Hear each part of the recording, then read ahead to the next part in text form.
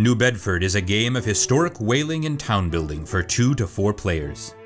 Gameplay lasts between 30 and 60 minutes, and is rated for people aged 13 and up.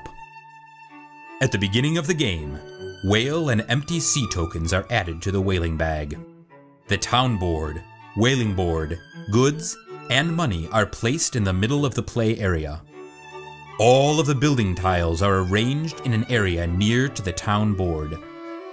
Players choose colors and place their corresponding workers and ships on their player boards. Each player begins with a small amount of money and resources. The anchor token is placed on round 1 of the whaling board, and the ship's wheel token is set in front of the first player. In clockwise order, players place workers, one at a time, on action spaces located on the town board and whaling board, until all players have placed both workers. Actions resolve immediately, often giving a bonus to the first worker to occupy a given space each round. In the town square, players gain food from the farm, wood from the forest, and brick from the warehouse. Additionally, players may sell goods in exchange for money, or construct additional buildings at the town hall, provided they have the appropriate resources, marked at the bottom of each building card. Newly constructed buildings give points to the player who constructed them, as well as creating a new action option on the town board. These new actions can be selected by any player in subsequent rounds, provided that they pay $1 to the building's owner. In this way, players accumulate money and resources, construct additional buildings, and prepare their ships for whaling expeditions. Preparing a ship requires wood, and launching a ship requires food equal to the number of spaces your ship will travel. The longer the expedition, the more food is required.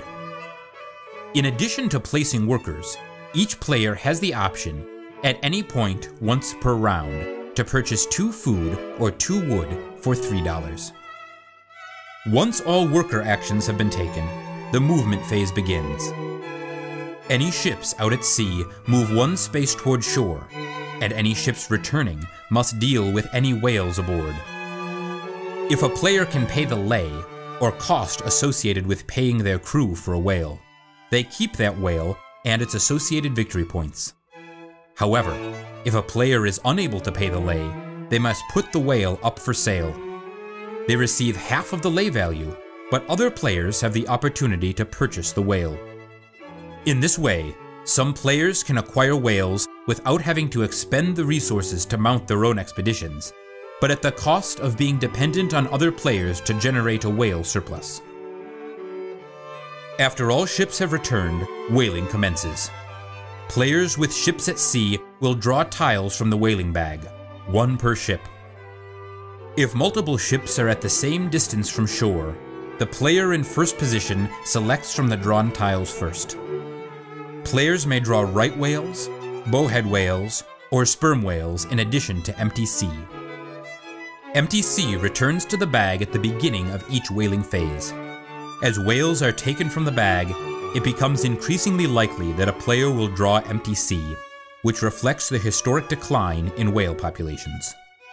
After the whaling phase, the anchor moves forward, the ship's wheel is passed, and the next round begins. Players continue to accumulate resources and wealth, construct buildings, and hunt whales until 12 rounds are completed. At this point, the game ends, the boats return, and everyone must either buy or sell off the remaining whales. Players receive points for whales they have stored throughout the game, as well as buildings they have constructed. The player who tallies the highest number of points wins the game. We hope you enjoyed this overview of New Bedford, a game of historic whaling and town building. Please consider backing us on Kickstarter.